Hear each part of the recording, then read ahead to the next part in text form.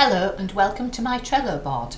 I'm Susan Weeks from podcastprogress.com and I've put this Trello board together for you to help you see how you can use Trello with the 12-week year planning process.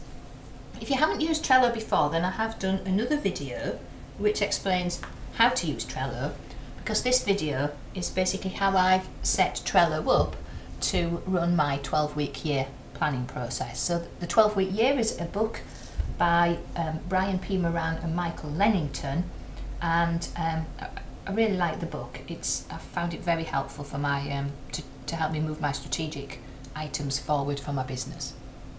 Okay, so this has been set up as a public board, and the first thing that you would want to do would be to go ahead and copy it. So if you go to the top right and click on Show Menu, then on More, then you can click on Copy Board.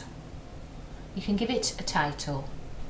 It will be set to private, and yes, you want to keep the cards, and then you would create your own copy, and then you can edit that and help you move your strategic items forward using the 12-week year planning process. Okay, so the book starts off by talking about the importance of your vision. So I've captured the vision aspect of the 12-week year on the Trello board here, and I've created a list. So here's a list. All of these are lists. So the first list on the far left is the vision, and there's two cards in there. Now the first one is the aspirational vision, and in earlier sections of the book, and particularly in chapter 13, which is called Establish Your Vision, then that information gives you great insight as to the power of setting your vision as a starting point for working your 12-week year. So put your aspirational vision in this description section, so then you have a permanent reminder on your board that you can go back and look at every time you use your board, which really would be daily. So that's your aspirational vision. The other vision that the book talks about is the 3-year vision. So again, in the description you can edit that, and based upon your aspirational vision you can create a 3-year vision that working your plan is going to contribute to achieving. So the whole idea of the book is everything that you do should be working towards achieving those visions. And again, put it in this description section, then you can go back and check that daily to remind you why you're doing all of this work, and particularly if you're feeling a bit stuck and overwhelmed. So those are the vision cards. The thing you'll notice there as well is I'm using labels, and I use labels as a visual indication of the status of a particular card. Now if there's already a label there, then you can just click on it and you get the rest of the labels. Now I've set some new ones up, so an orange one with start called started, red didn't start, red waiting, purple to review and test, blue reschedule, the paler blue vision, show more labels, done, and goals. So I've highlighted these particular cards as vision cards. Okay, the next section to consider is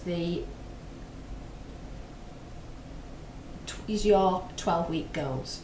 So I've set up again a new list here called 12-week goals, and these are the 2 or 3 strategic goals that you want to get implemented over the period of your particular 12-week year.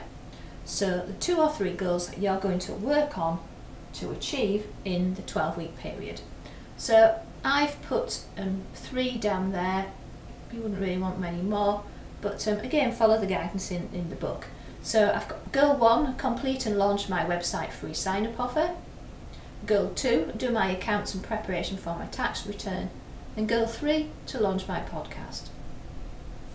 And you will also see, when you see those little lines on a particular goal, that means that there is some extra information on there. So here I've just put the description. So I've put a note to myself in there that the offer will attract ideal clients to my website, that I would need to create content, videos, a landing page and an email responder series. So it's just a high level idea at the moment, of high level indication of what I will need to do to actually achieve that goal.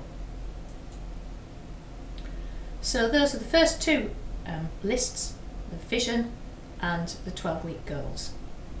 So in order for this video to be helpful for you, I've split it down into various parts.